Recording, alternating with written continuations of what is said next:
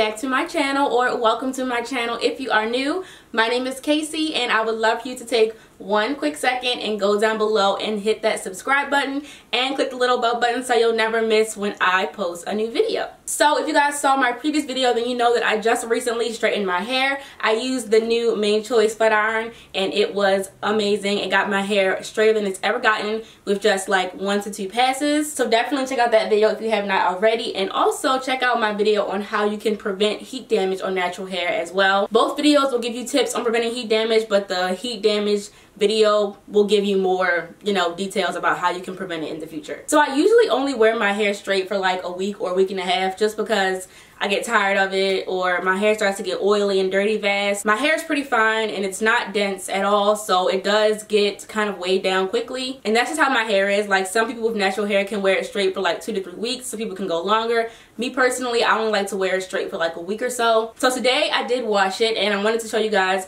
my updated routine on how I like to revert my straight hair back to curly. It's different than my usual wash day routine because I want to make sure that my hair is reverting back in the healthiest way possible. I do have a video on this already and it's pretty much the same technique and the same products, just the end is a little bit different. I tweaked it just from things that I've learned and to make it a little bit better. I also just wanted to address something really quickly. I don't typically like to address negative comments and stuff, but it's just been getting out of hand lately. I've deleted at least 150 negative comments about my hair and saying, oh, I'm gonna get heat damage, and oh, I'm coloring and straightening and doing all this with my hair and I never used to do this stuff, and I should go back to just having regular black hair and I should grow it out, and just all this stuff that's just annoying. And trust me, it does not offend me in any way because I know myself and I know my hair, and you guys know me well enough to know that I'm going to do what I want regardless of the negative comments that I'm getting. But I just wanted to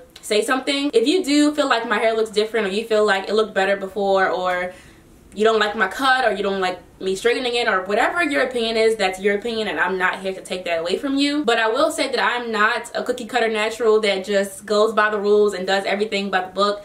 Like, that's just not who I am. That's not what I do. I do things that are the best for my hair and what I want to do to my hair. And I've pretty much mastered, the products my hair likes, the products that it doesn't like, the techniques that my hair likes compared to what it doesn't like. And I feel comfortable doing certain things with my hair because I know my hair. That's why I emphasize on my channel the importance of studying your hair, learning your hair, trying different things. So if you are afraid to try different things with your hair, whether it be coloring or straightening or whatever the case may be, that's fine. I'm not here to tell you that you need to do those different things to your hair. It's your hair and you can do what you want with it, the same way I'm adamant about it being my hair and I can do what I want with it. And if you feel like my content does not benefit you anymore, or if you feel like you just don't like seeing my hair on camera anymore, whatever the case may be, please just stop watching. I promise I will not be offended. I will not be hurt. You can hit the unsubscribe button. It's totally fine because I'm just here to help people. I'm really not here to show off my hair or to act like I have the best hair in the world or anything like that. Like, I'm literally just here to tell you what I know and to help you. And if I'm not helping you anymore for whatever reason, then you don't have to watch anymore. So if you were interested to see how I revert my hair from being straight back to curly with no heat damage and very minimal breakage, then just keep watching. Okay, so like I mentioned earlier, my hair has been straight for about a week now, so it's a little bit oily, it's a little bit weighed down, so I'm just ready to wash it and get it back to its curly state. So the first thing I am going to do is split my hair up. I'm just going to separate the shorter parts of my hair from the longer parts of my hair, so that way it makes it easier on myself. And I'm going to take this spray bottle of water. You can use any spray bottle, obviously, of your choice, with just water. And I'm going to begin spraying it on this small section first. So the reason I like to do this is because I find that when I just let my hair sit under the water after it's been straight, it begins to shrink up all together really quickly. It starts to tangle quickly and my curls just clump up. It's all dry and nasty and weird. So separating your hair into sections and reverting it this way helps to make sure that your hair does not get tangled, and it helps to make sure that you are controlling the rate at which your hair begins to revert. So once the hair is wet, not soaking wet, but wet, I'm going to take the Originals hair mayonnaise, but you can use any protein conditioner of your choice. And I like to use a protein conditioner first because this helps to make sure that my hair is kind of retaining any strength that it does have left over. You want to kind of restore any damage that you may have caused to your hair that you can't necessarily see yet. So think of it almost like a strengthening pre-poo treatment. I typically don't pre-poo my hair when I regularly wash it, but I do like to do this way, like I said, just to help control my hair as it begins to revert back and help to make sure that it's retaining any strength that it has. And I do like to just add more water to continue letting the hair revert back. The more water you add, obviously, the more it will begin to revert. So next, I'm just going to take some organic extra virgin coconut oil. Before I hopped in the shower, I did sit it in the microwave just for about 10 seconds so that way it would melt a little bit to make it easier to apply to my hair. And coconut oil actually helps to prevent protein loss in your hair. So obviously when you straighten your hair loses a little bit of its natural protein structure. It's a little bit dried out. So that coconut oil will help to make sure that you're not losing any more protein. It helps to also make that pre-poo treatment work a little bit better. And it also just helps to moisturize your hair again, because when you straighten your hair, you kind of dry your hair out. So replenishing that oil right away as your hair is beginning to revert back will definitely help to make your hair revert in a healthier way. So now I'm just going to repeat that same thing on the next section of my hair. I'm first going to wet my hair with some water to begin saturating it and allowing it to revert back. Then I'm going to take my Originals hair mayonnaise and apply that to that section.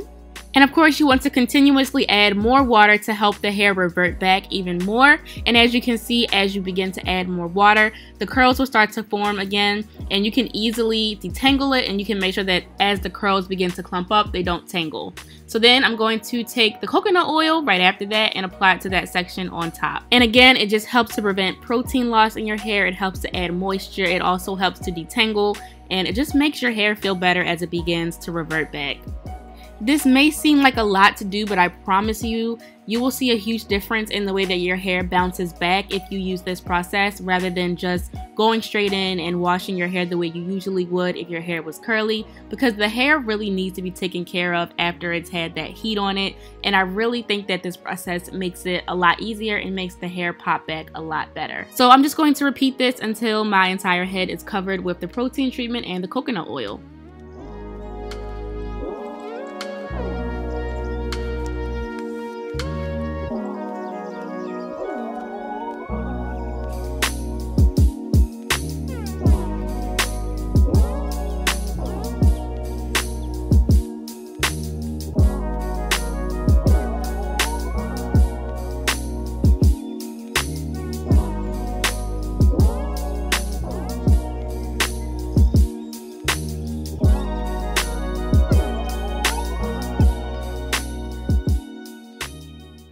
So once I was done applying the products to my hair, this is what my curls are looking like. They are coming back nice and well, as they always do when I use this process. And they will begin to pop a little bit more too once I completely rinse my hair out. So I'm just going to go ahead and rinse this out. Sometimes I will leave it in for 10 to 15 minutes or so, but I didn't find the need to do that today. But you can, like I said, leave it in for a little while if you want to.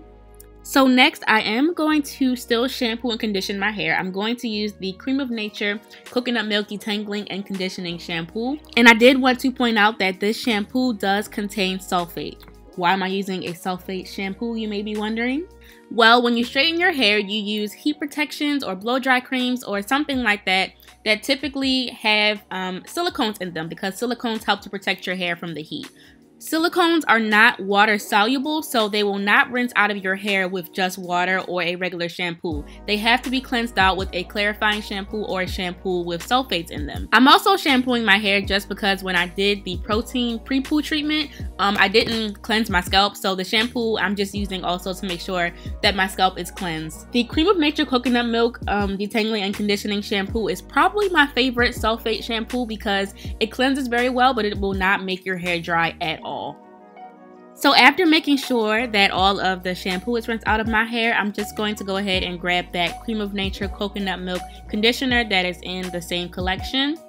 And I'm going to apply this to my hair, and I'm going to use it to condition my hair and also to detangle it. I may have a few tangles left over because after you shampoo, sometimes the hair does clump together. So I just like to follow up with this conditioner because it gives my hair a lot of slip and it helps to make sure that my hair is really fully detangled once I'm done the entire process. And after you condition with this, if you choose to use this, you can follow up with another deep conditioner if you feel like your hair is still dry. But typically this conditioner is enough for me to just condition by itself and my hair is good. And here I'm just using my Tangle Teaser to detangle my hair even further. So then once I'm done detangling my hair all the way through, I'm just of course going to rinse out that conditioner. And like I mentioned earlier, you can follow up with a moisturizing deep conditioner of your choice just to add some moisture into your hair, but typically this conditioner works fine by itself for me. And then once the conditioner is fully rinsed out, these are what my curls are looking like. They have popped back 100% the way they were before. So hopefully this was helpful to you guys. Hopefully you enjoyed it. If you did, please give it a thumbs up. Those really help me out. I'm just going to hop out the shower and style my hair outside of the shower. All of the products that I used will be linked down below. And of course, don't forget to subscribe to my channel if you have not already. And I'll see you guys in the next video.